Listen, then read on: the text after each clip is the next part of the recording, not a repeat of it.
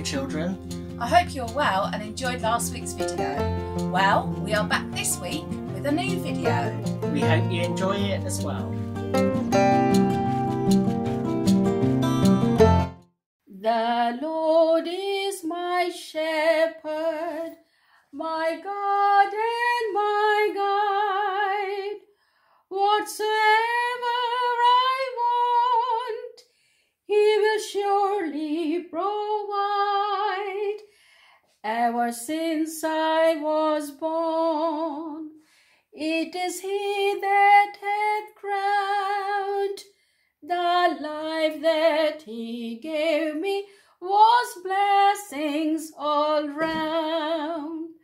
The life that He gave me, the life that He gave me was blessings all round.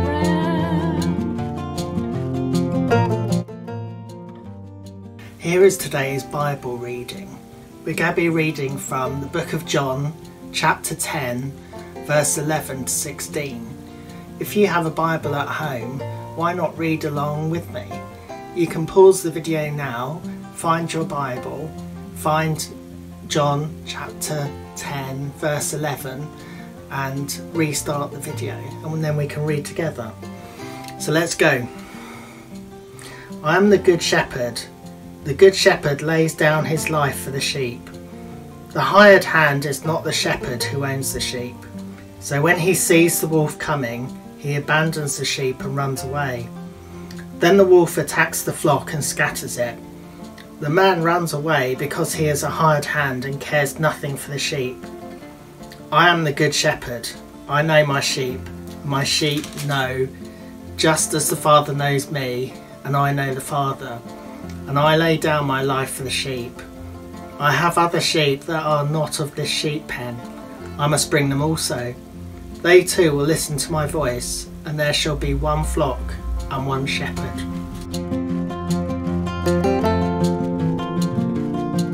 So I'm going to tell you this story about a shepherd. You know, a shepherd is someone who looks after his sheep. He makes sure that they are safe, they are well cared for, make sure they're not scared, and even when they're in dangerous places, that they are always safe. The shepherd looks out for them. So this is a story about a shepherd. One day there was a man. He had 100 sheep, and he loved his sheep so much. He always made sure that they were well cared for and they were not scared, even when they were going through dangerous places. So this gave the sheep the confidence to wander off and explore, just as we do as God's children. This man, one day, he took out his sheep as they were wandering around, eating, grazing, drinking and all that. They were quite happy. Because they're so used to exploring and wandering off, one of the sheep wandered off. And suddenly, the man realized that one of the sheep was missing. Oh my goodness, he thought to himself, where is it? Where is it? So he left the 99 sheep and went to look for that one sheep that was missing. He searched high and he searched low and all over until he found the sheep. And he was so happy when he found the sheep. He literally called all his friends and told them, look, look, look, my sheep was lost and I have found him. And he was so happy. And he was rejoicing because he found that one sheep, and he joined them to the 99, and they were 100 sheep again. So that tells you that even our Heavenly Father, right, He just rejoices over every single one of us that are His children. If one child is in danger, He doesn't matter where that child is. He doesn't want any of the children to be lost. He will look high and low to bring that child back into the flock. That's how God is with us. That's how Jesus is with us. We're all His children. If we wander off from the house of the Lord, from God's presence, and we repent and come back, God always welcomes us with an open arm. I've got my friend Sammy the sheep to help me. We're going to make a memory verse and do some drawing. Hello children, what was Auntie Bosse talking about? She was talking about the lost sheep. Today we're going to do a memory verse, so we need to draw 5 sheep. So if we draw a circle and then another circle attached to it, a little bit of fluff on the top for the head, a bit like a cloud, and then a big cloud for the body with a little tail, and then some triangle legs. You probably can draw better than me. And then we're going to put a nose and some eyes on our sheep. And we need to do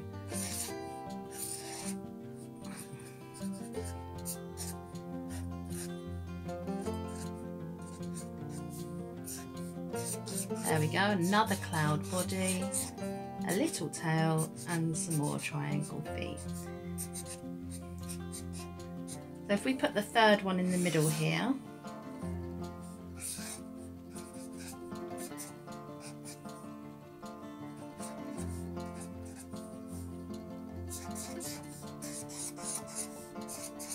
it doesn't matter if your sheep are different sizes, because sheep in fields would be different sizes and different shapes too.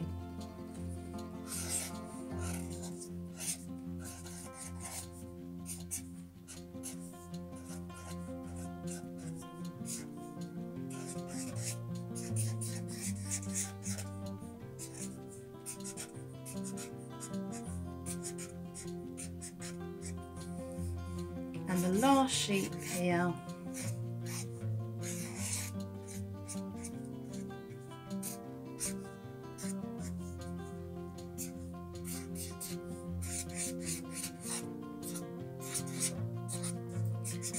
and some feet on that,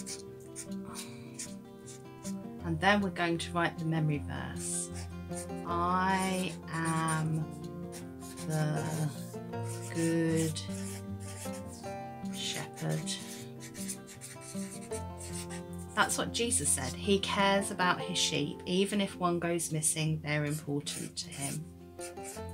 And that comes from John 10 verse 11. There we go. This is what it should look like at the end. And you can colour in the sheep if you like. Let's put our hands together, shut our eyes and bow our heads. We are your children, Lord. We thank you that you care for us and look after us. We pray for your protection for our friends and family. Amen. Bye. See you next week.